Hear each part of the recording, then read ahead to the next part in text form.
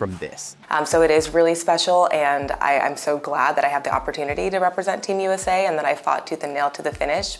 Team USA is really deep, so getting to represent Team USA at the Olympics is incredibly special.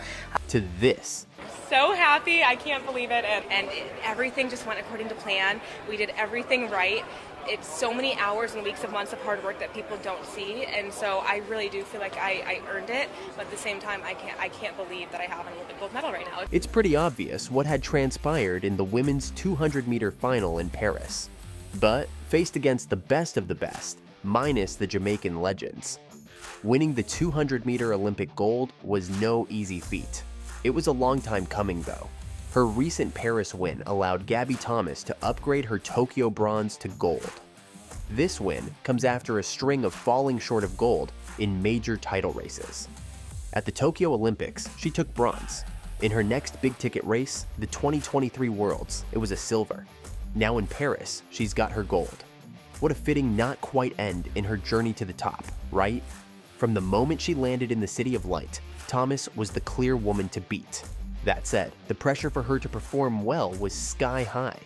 Even Gabby is aware of this, as she said, "There's definitely some added pressure going into this Olympics. Once you've already had success, people are kind of waiting for you to mess up." Good for her though, she did not mess up. Far from it, actually. From the moment the starting pistol was fired, she was in charge. "I just knew that I had it," she said moments after her gold-winning run. "It was a confidence that you can't really describe. Of course, there was pressure, but I felt confident."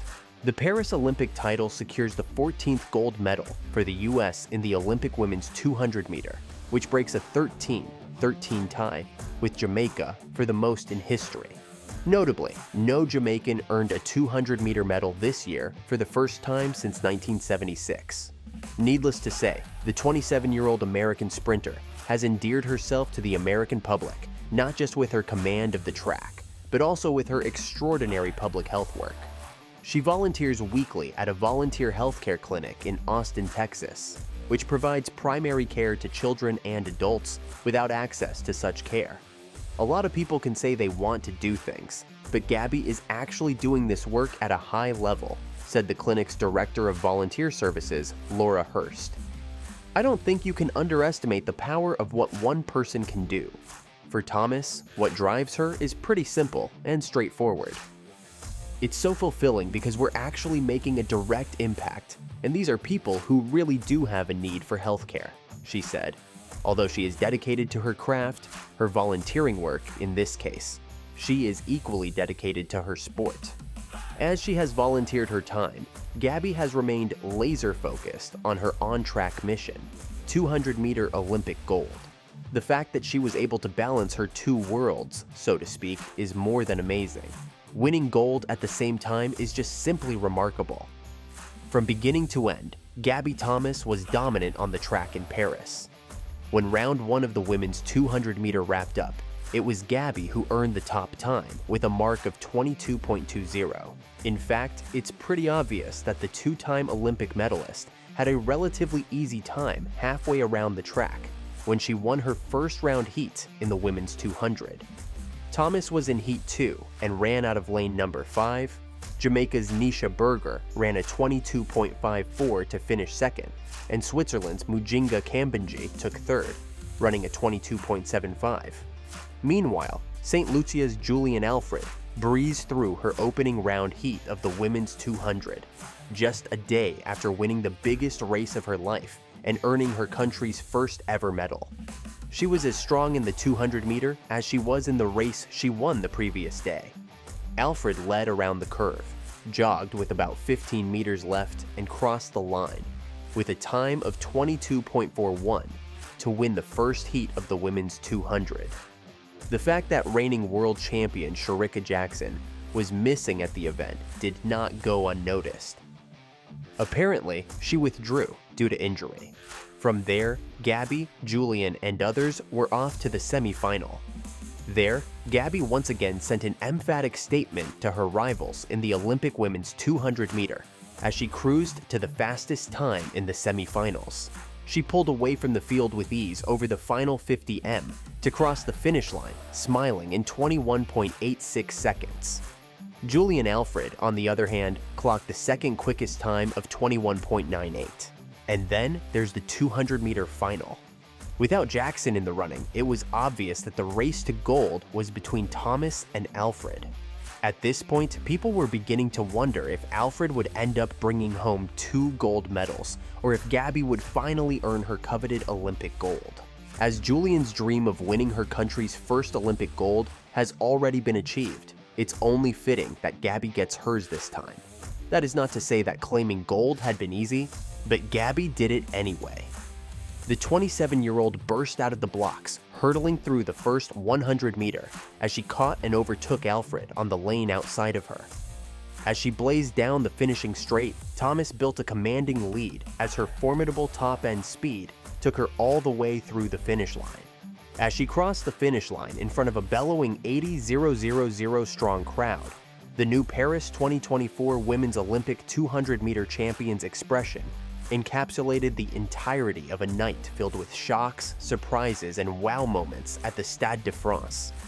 I'm really in disbelief because having an Olympic gold medal is something in my wildest dreams, she said. But at the same time, I know how hard I fought for it. And I envisioned this race over and over from start to finish. I haven't been envisioning it ever since. She did, really. So it's not surprising to see her cross the finish line, first in front of 100-meter gold medalist Julian Alfred of St. Lucia and Thomas's fellow American Brittany Brown, who crossed the line at 22.08 and 22.20 respectively. It hadn't been easy, but the sight of familiar faces in the crowd gave the now 3-time Olympic medalist the boost she needed to fight her way to the top of the podium. When I walked out in the stadium and I knew I had all my friends and family here, I just knew that I had it, Gabby shared. I mean, so many emotions all at once. I could not have anticipated what my reaction would have been. It was just so many emotions flooding me, just happiness, joy, pride, disbelief, shock, all at once, and it was the happiest moment of my life. Finally winning gold and adding it to her collection was not the only highlight of the day, as she once again etched her name in history books. After all, only one other U.S. woman, 2004 champion Allison Felix, has won the Olympic 200-meter title in the past 28 years. What's more, 2012 was the last time 3 American women were in the 200-meter dash Olympic final, won the event, and had 2 athletes make the podium. This year, Thomas Brown and 3-time NCAA champion Mackenzie Long were in the final. Thomas reigned victorious, and Brown joined her in obtaining a medal. Many may view Brown's podium finish as random or lucky. However, Brown has been a force since 2019, so even though she has been counted out for quite some time, she continues to make teams and earn medals. It feels amazing to be around these women, to be a part of this class of women in the U.S. It's something that, you aspire to be when you're growing up. At the end of the day, it was a good day for Team USA, literally. In the space of an hour, American track and field athletes picked up 2 golds, a silver, and 2 bronze medals. Cole Hawker and Yared Nugusa were yet another gold-bronze duo, while a silver came from Annette Nneka Icahn in the women's hammer throw. At the end of the day, I want to inspire the youth to continue to find their passions and be successful. I want them to feel encouraged to pursue their dreams, no matter how big or small. And I hope when they look at me and they see what I do, they're inspired to work hard. Here's what happened in Paris so far.